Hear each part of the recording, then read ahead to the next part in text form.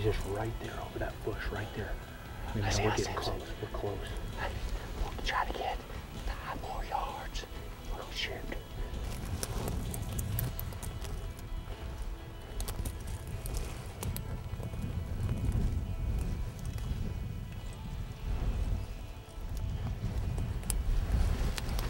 He's got to be 20 or less.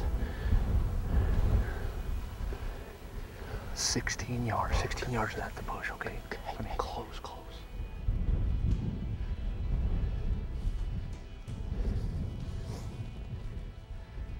Back.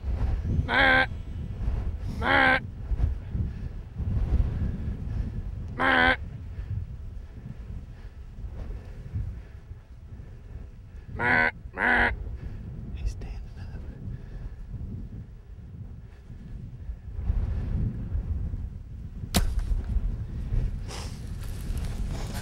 Did he go in him? Yeah, it went in him. He's gonna go down. He's gonna go down right there, baby.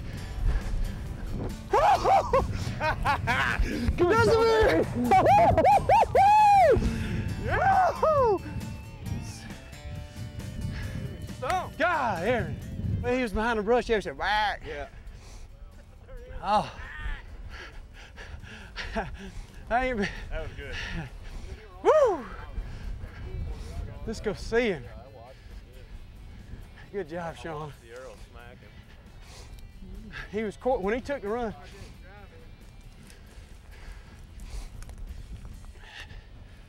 Oh man, what a deer.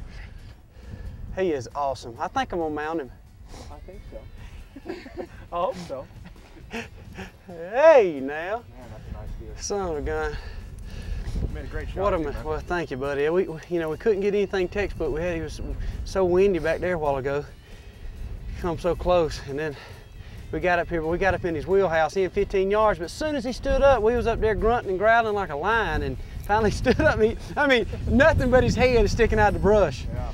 And I'm thinking, there's no way I can get through that brush, because I couldn't even see where to aim. And he stepped out, and as soon as he stepped out, I had my pin on him, and he went to go, and I launched it. He quartered away, lodged right up in him, and I guarantee you that arrow's full in him. we got a beam and shaft all the way up in it when we dressed this deer. But an absolute monster deer here in Colorado, man.